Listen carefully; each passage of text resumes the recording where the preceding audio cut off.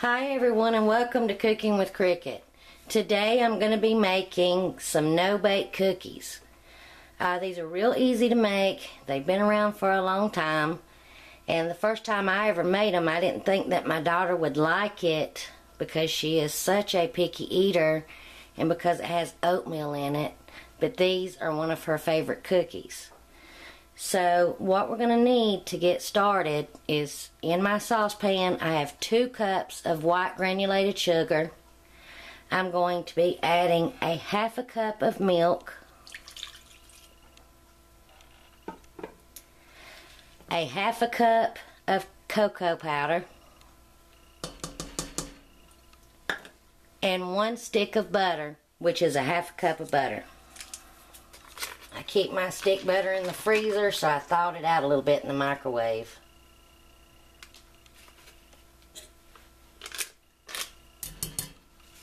Now over medium heat, I'm going to keep stirring this and bring it to a full rolling boil. And I will show you what that looks like when it gets there. And when it does, we will boil it for 1 minute, and then we're going to remove it from the heat.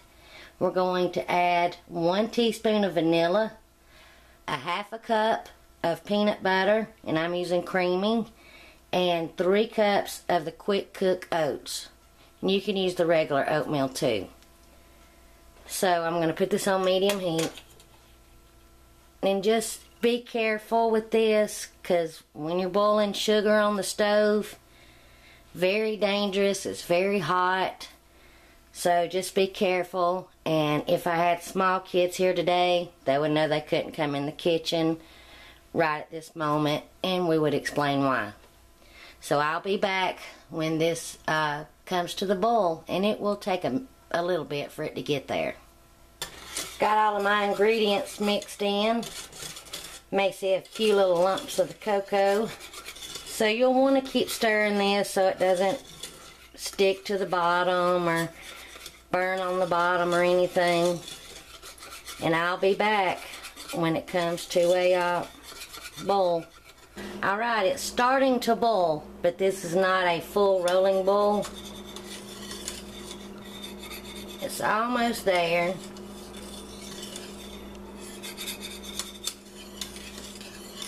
Be very careful at this point. This stuff will burn you bad. Alright, it's almost there.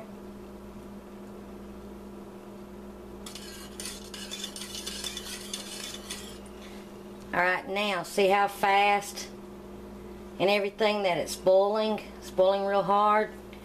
It's a good rolling boil. So now we're going to time it for 1 minute.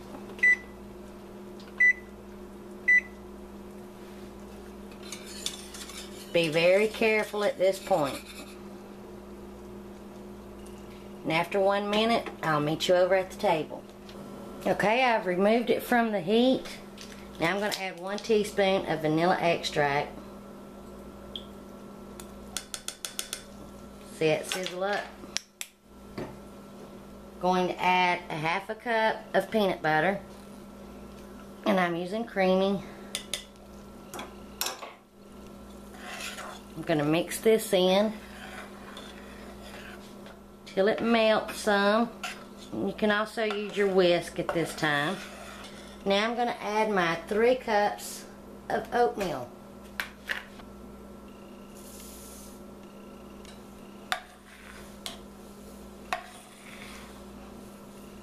And mix it till it's well incorporated.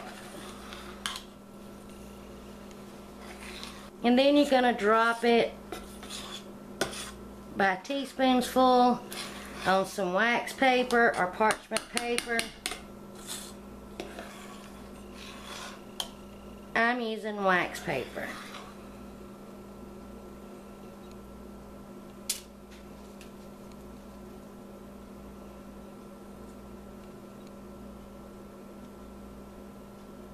And I'll be back once I get them on my pan lined with wax paper.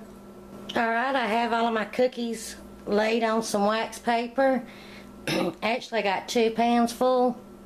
So You're going to leave them setting out until they cool and harden up. Could take 30-45 minutes.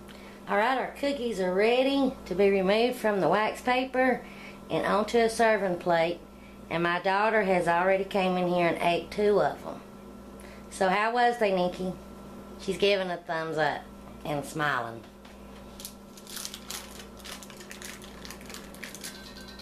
So you can tell when they're ready because they'll lift off real easy from this wax paper, or you can use parchment paper. So I'll be back when I get them all ready. If you're worried about these sticking together, you can line each layer with some wax paper, but I would keep these in an airtight container. I'm not really worried about it too much because they're probably going to be all gone tonight, but they are so good. See, they're not sticking or anything. So I hope you enjoy.